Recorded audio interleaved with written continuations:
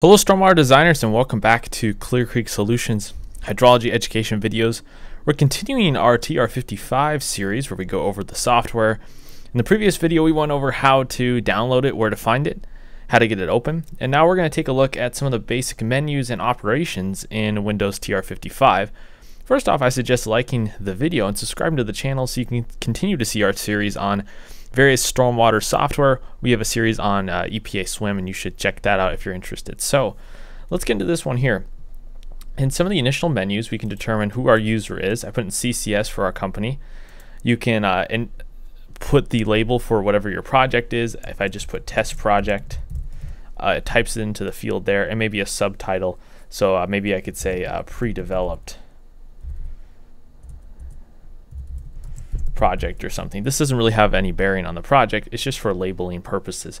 Then you'd put like your state and then your county for TR-55. So for example, I'm just gonna pick something at random here. Let's say Arizona. You could select a county, and this will help indicate your project position or project location, and also what kind of rainfall and hydrograph access or data you'll have access to. So let's say I put let's find a larger county. Let's go Maricopa County Southwest here. And this will indicate the execution date of your project. And then you can also put if the sub area is expressed in acres or square miles. I'm going to leave it in acres for convenience sake. This will determine what dimensionless unit hydrograph you'll be using for the project, the storm data source, and then the identifier for that rainfall distribution.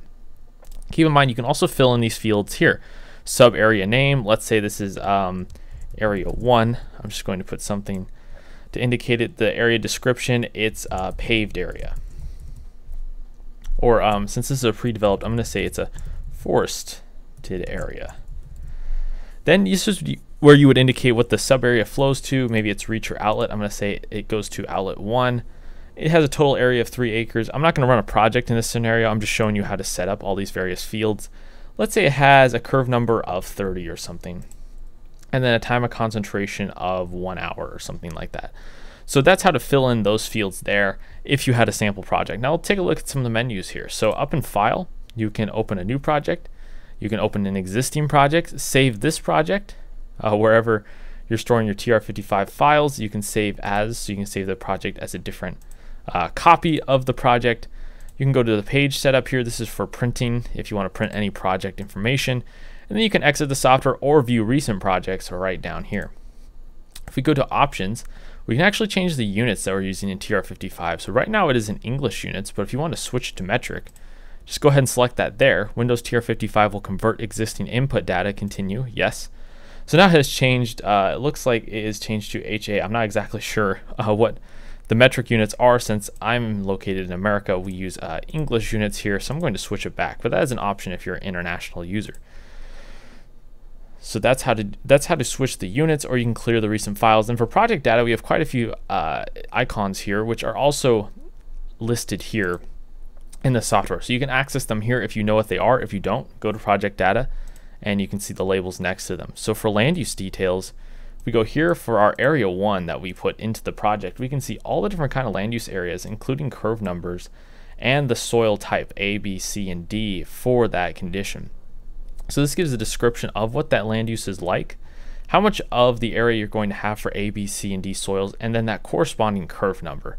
And then here you can actually enter in some form of a custom curve number as well into the software. So you can scroll up and down to enter your curve numbers, or you could just click the land use categories and it'll take you straight to that land use category. So that is also another option available to you for filling out your land use. You might have to use multiple variations of land uses. So for example, I selected area 30 acres. I already put a curve number in, so I'm not going to do that here. We will go through sample projects, however, of where we do this, and I'll show you how that happens. It also gives you a label of the average percent impervious for some of the different impervious segments. So that is how to access land use details. You will be using quite a bit of that.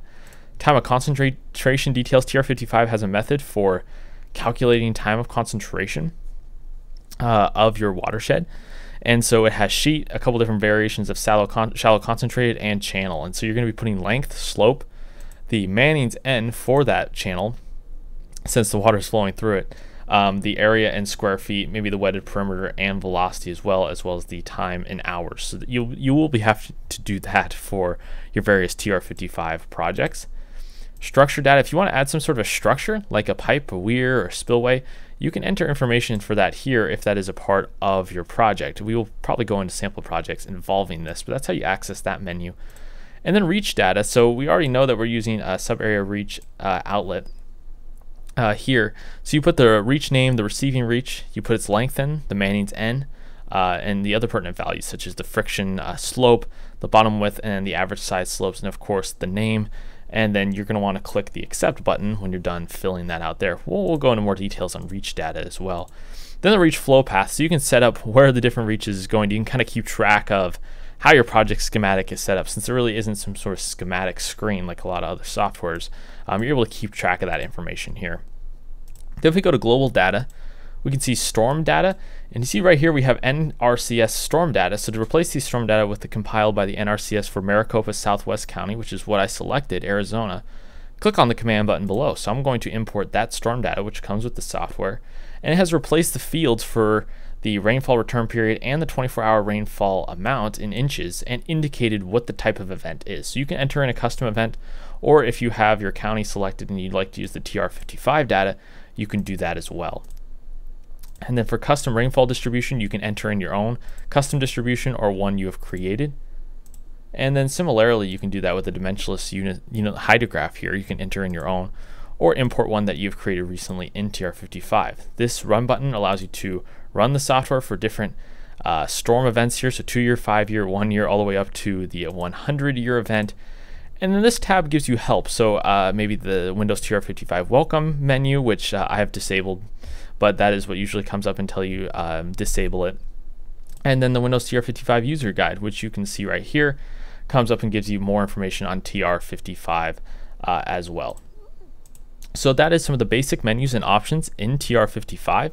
You can see the other things here, run, and then some output definitions, the hydrographs you can view here, which I don't have any created yet, or if you want any form of quick help. And then right here you can save or print portions of the project right here as well, and it gives you the project date and time. So that is how to get an introduction to TR-55. We're going to start building projects in it, so hopefully that was a good overview. You kind of understand what the software is trying to achieve. Leave a comment down below if you have any questions about TR-55, and anyways, we will see you guys next time.